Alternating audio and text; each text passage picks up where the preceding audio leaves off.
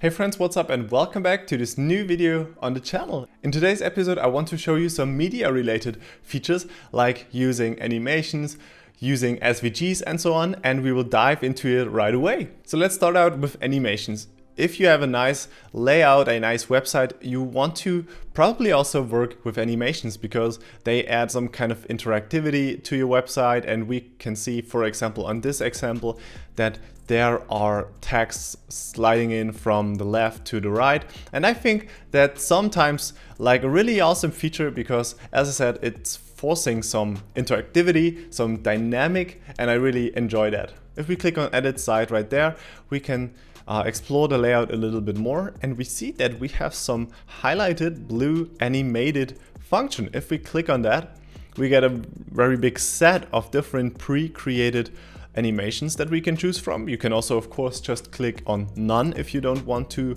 have it in here, and we get a little preview. So we have the slide in selected right now, and if you click on the play function, we get the preview of it flying in. Of course, there are different kind of animations. Let's go through all of them. We have bounce in, and it's really bouncing in right there. We have glide in, fade in. I really enjoy fade in. We have float in, which is some kind of fade in and slide in. Then we have expand in, spin in. This is kind of crazy.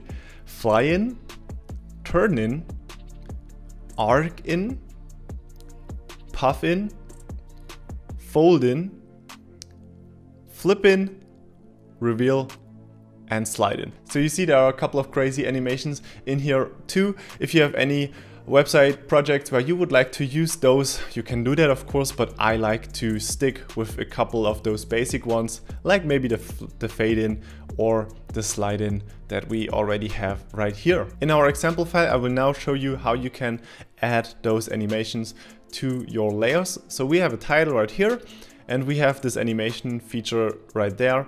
Of course, we could also do the same with an image that we drag into our layout, like just like that.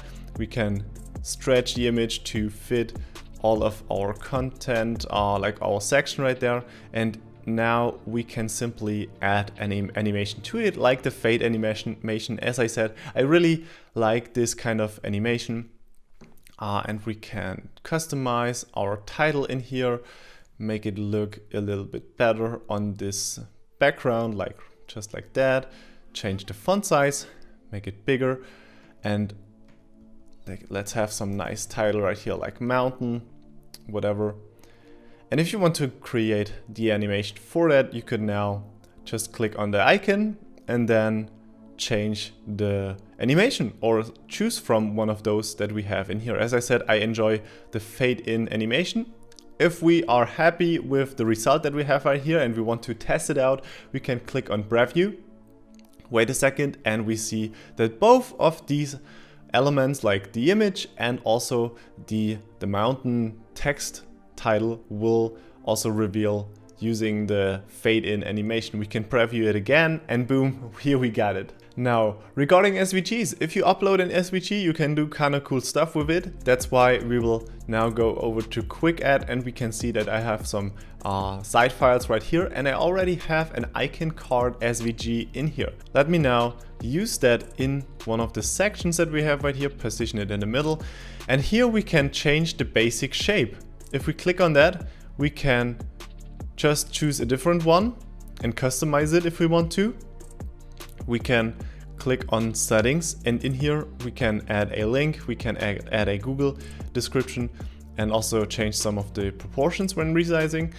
And regarding design, here we can now change the color and opacity of our shape. So we don't have to go into, for example, our graphic apps like Sketch or so and give the shape a different color. We can just do it from the menu that we have in here, choose a different color like this green, and then close it. We can also, of course, add a border or add a shadow, and in this case it's going to add it like just like that, which looks a bit ugly in this example, but I wanted to show you how you can customize and upload SVGs and use them in your layouts. Now I want to show you something that's also very important, and that's called focal point.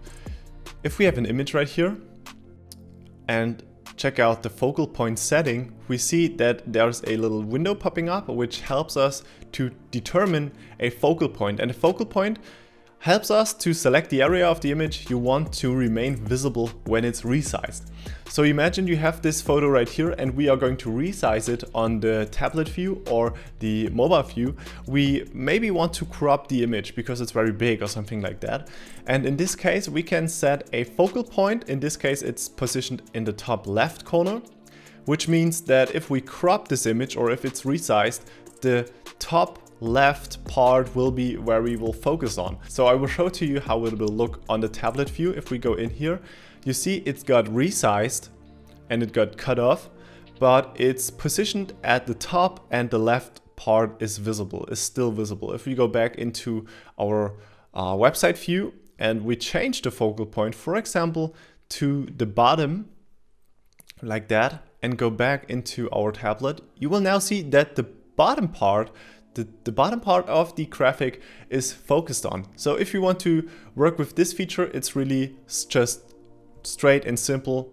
Just click on your image, head over to focal point, and next up, select the area that should be visible when it got resized on a mobile view. What you can also do with the focal point, of course, is to go into your mobile view. And if you don't like how it's displayed right here, you can click on focal point right there and then select the top area, and you will see the change immediately. You can also, of course, select the bottom area and this will change in this way too. And the change that we made right here to the mobile layout won't be made to the tablet or to the desktop version, because these changes are made top down inside editor. So if I make a change on the website version, it will change for the tablet and for the mobile. If I only do it for the tablet version in here, it will only change for the tablet and the mobile version. And if I do it in a mobile view, it will only change for the mobile breakpoints. Now for the last part of this video, I would like to show you some very cool things that you can do with background images. And these will make your websites even more dynamic and interactive. And they are about parallax and reveal. So if we check out and preview this website right here, we can see that the footer part of it has such a big background image, and it's in this case just statically staying in its position. But if we go back into edit site and select the image, we can now go onto settings and check out scroll behavior. Now here in scroll behavior, we can now choose between parallax and reveal. And if we click on parallax and it's updating, click on preview, you will see that we made a very cool change to it. If you've never seen parallax before, this is a very great feature, and we can see once we scroll up a bit and scroll down that the background image of our footer part right here is scrolling with us. So we have a nice little dynamic now enabled in the bottom part of our website, and I think it looks super cool. But what we can also do is to not just use the parallax feature, but also use the reveal feature. The reveal feature is similar to parallax, but a bit different, and you will see it right now. So we have our background image right there, and if I scroll, you now see that it's statically staying in its position, but it's floating around behind our foreground. So it's behaving like it's really sticky in the background of our website, and it's revealing itself to us once we scroll all the way down. So this is a very nice feature, and I really love that Editor X features parallax and the reveal part. Thank you so much for tuning into today's video. If you liked it, hit the thumb up button. If you never subscribed to my channel, make sure to hit subscribe. Or if you have any questions, of course, hit them down in the comment section of this video. Thank you so much for tuning in, and we will see us in the next one. Bye.